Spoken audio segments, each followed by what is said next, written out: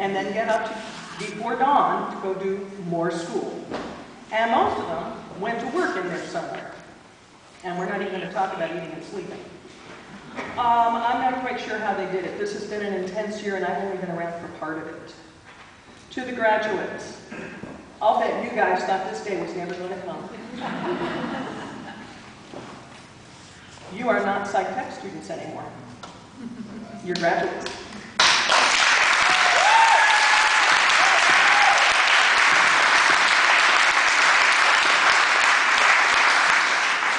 And I am thoroughly impressed with each and every one of you.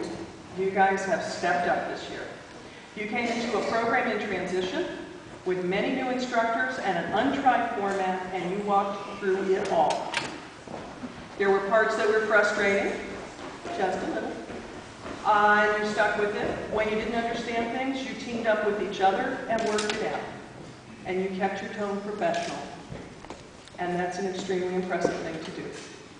Being a psych tech is a demanding job, not just the hours and the schedule issues, or the at times challenging and dangerous situations and people.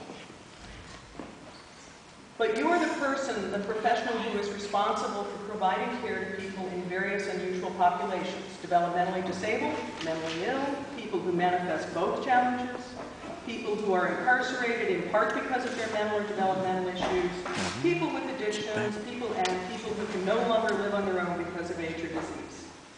So this is a very, very diverse population that these folks have all trained for the last year to work professionally with. This work requires that you